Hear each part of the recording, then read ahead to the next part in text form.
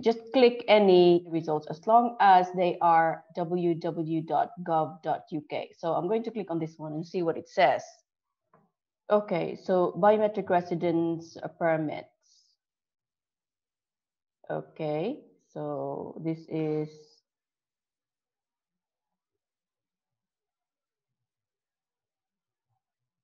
so I'm just reading through this information to see if I'm on the right page.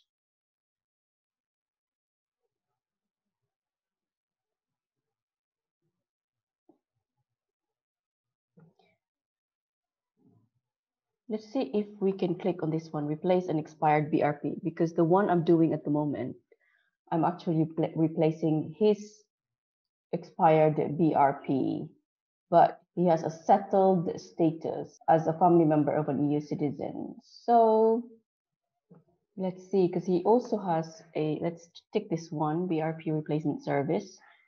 See if this is the one that we need, because, okay, I think this is the one that we need.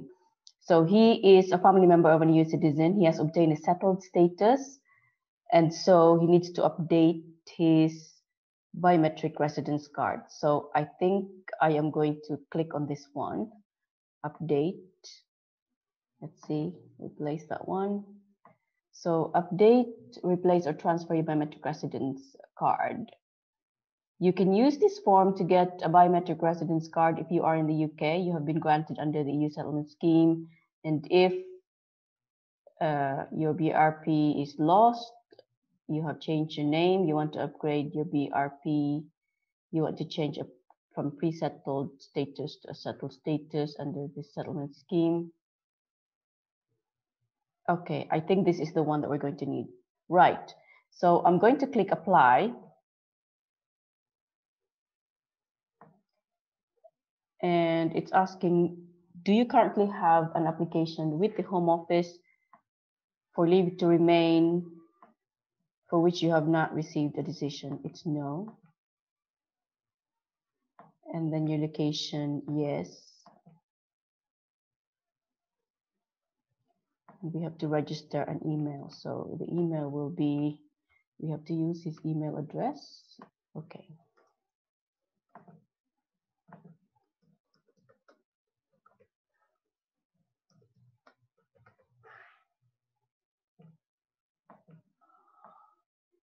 So a verification email has been sent to the email address that you give the Home Office, and you need to verify it before you can actually receive the, before you can proceed with the application.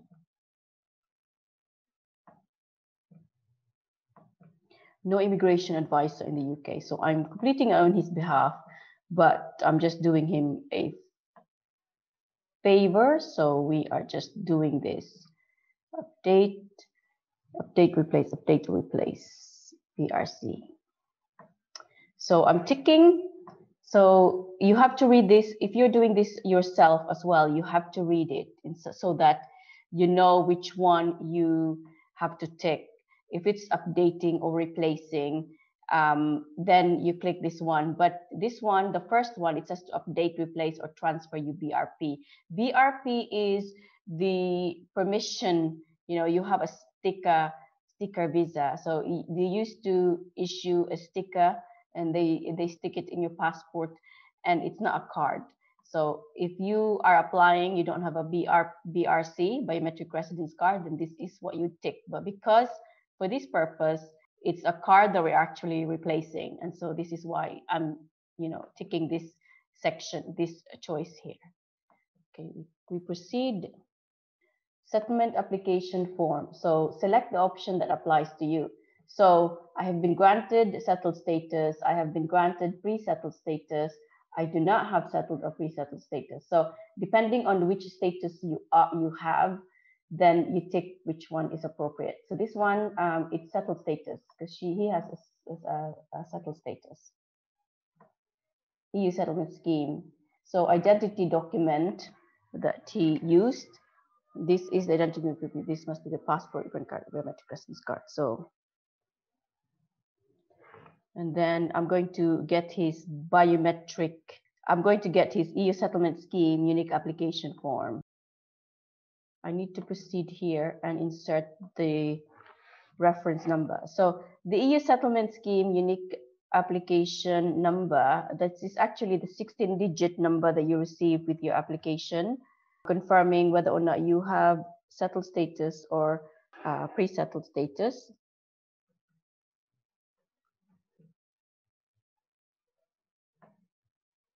Oh, I see. So you actually have to put the dashes. All right. So dashes in each. I think that's correct. So we need to proceed. So it asks for your name. So Mr. or Miss, and then the given name. Given name will include your middle name. So be very clear about that, because you don't want to put your family name that includes your middle name. Family name should only be one name unless it's hyphenated or you're Spanish citizen where you have like two names for your family name. Okay. It asks for any other names. Have you ever been known by another name? No. And then contact details. Yes. So contact that email address. Phone number. For use whilst in the UK. Okay, and the address.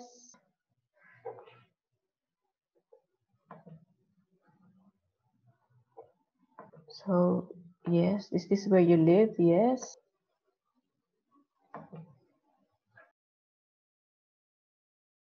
Okay, so his male. Relationship status. It asks for relationship status. The thing is, this is really, really straightforward application. You don't really need a lawyer to help you with this, because it is just inserting your details.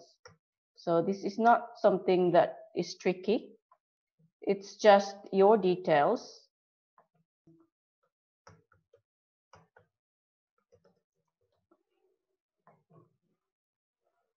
And so the best person to do it is you, not the lawyer.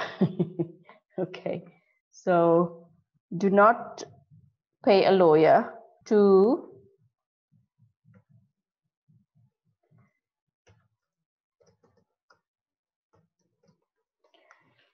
because this is your own application, and so you don't want to waste money unless you're extremely busy and you're earning more than the lawyer.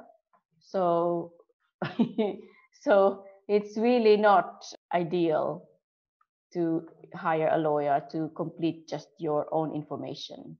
It will be really silly to do that, I think.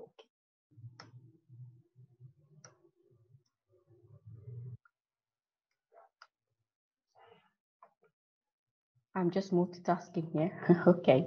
So then it asks about convictions and other penalties. So this is really important. No, I've never had any of these. If you have had any of the, criminal convictions, then you need to disclose it. So it's asking about war crimes. Okay. So unless you're a soldier or involved with this kind of activities, and then it asks about terrorist activities, and tick no. No, haven't participated in any terrorist views as well. No. Refugee protection. Are you recognized? No, not a refugee. Protection. Home office travel document. No, haven't had any travel document. So change your personal details. No, haven't changed. Have any of your personal details changed since receiving your most biometric? No, haven't. Your home office reference number? No, can't remember. Oh, maybe, wait a minute. Maybe he did have. Did he have one? Let's have a look. See if he had reference number. So I can't remember. So your biometric residence card. Are you able to provide? Yes. Okay, so you're able to provide your biometric residence card. Biometric residence card, London, UK. Enter your card number.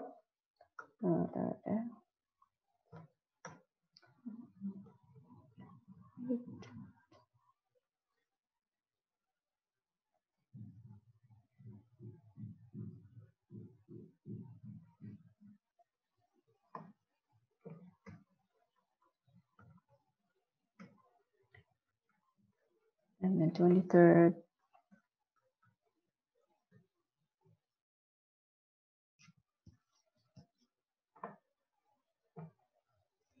No, not damaged. Changes to the BRC. Select what you're applying for to upgrade your BRC issued under the EU regulations to BRC issued under the EU settlement scheme. To change from pre-settled to a settled BRC issued under, just upgrade it. Yeah. So while I'm doing this, you can actually see what information you're being asked. So we're going to change that national insurance number because I have just made it up. So we have to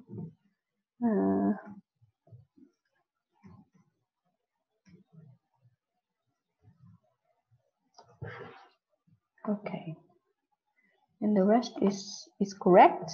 And if we continue, then it asks about declaration. So so if you go back, okay, these are the information that you are going to need. So your personal information, your email address, your telephone number, your postal address, when did you start living at this address, your gender, your relationship status, country of nationality, date of birth, place of birth, country of birth, and then your passport details, current status, that means your national insurance number, because they can check whether you're working or not, whether or not you have convictions and criminal penalties. Now, this section here is really important, so you need to read it. So, do you have a criminal conviction? Do you have a penalty for driving offense? For example, disqualification for speeding or no motor insurance. If you have been arrested or charged and you're waiting trial, if you have had a caution, warning, or reprimand or other penalty from the police, if you have a civil court judgment against you, meaning you have not paid a debt, or there's bankruptcy proceedings or antisocial behavior, and whether there's a civil penalty issued under UK immigration law. Okay, so if there's any, if it's in doubt and you have a little bit of trouble with the police, but you don't know whether what that was, but I would put yes, and then you just insert what happened. And if you haven't got a document, then just say I haven't got a document and I don't know what's happened with that case. It's better that you disclose it instead of saying no when in fact you have, because if you say no and they check on the system and they find out that you have had records, then they won't like it, and that you could be in trouble. So other history, they're asking about whether or not you've been involved with war crimes, crimes against humanity, or genocide, if you've supported terrorist activities, if you've supported organizations that has connection with terrorism, if you've used any means, expressed views to support terrorist violence, and so on. Your immigration details, okay, so whether you have had a home office travel document. So if you don't know what that is, then most likely you haven't got a travel document, because if you have one, then you would know what that is. So tick no, okay. Personal details, asking about your whether your personal details changed since receiving the previous biometric card. Your home office reference. If you have made an application, most likely you have, but you can't remember or you can't locate the reference number without actually digging the whole, the whole boxes of all documents and find and looking for the reference number. Don't bother, just tick no, okay? If you can't find it, if you don't know what that is, then just tick no. They will find it on the system using your name. And then it asks about your biometric residence card details, whether or not damaged documents and so on. And that's it. So if I click continue here, it's just asking about the verification and then your declaration and then you pay. But for this one, there is no money that needs to be paid. Okay. So if I tick here, I will provide declaration of consent. If you have a joint account with your partner, with your husband, wife, okay, so the Home Office will check the information and supporting documentation from a bank or utility company that you supply as part of this application is correct. And so you just, tick that. You're going to sign a declaration.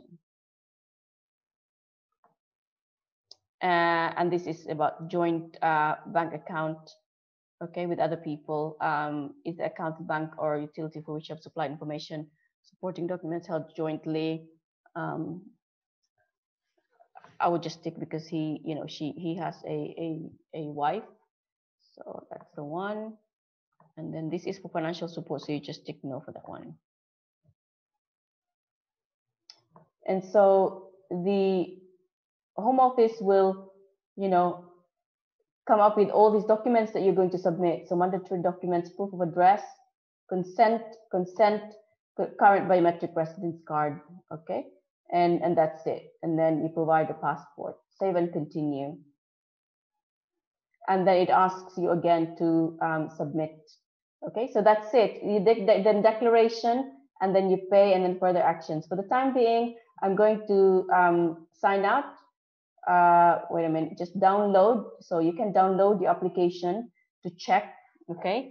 And then download it. And then you can return to this application letter to submit it. And that would be this one here. And click email this link so that you just click on that on your email, and then it returns you to your login details to update your application. If you have to check some information and you don't want to submit straight away, then you just email this link and you go back to it later on. Okay, and then you sign out. And that's it, guys. It's really, really straightforward. So don't pay a lawyer to just complete this application, because all the information there, it's just your information. Okay, thanks very much for watching. Bye.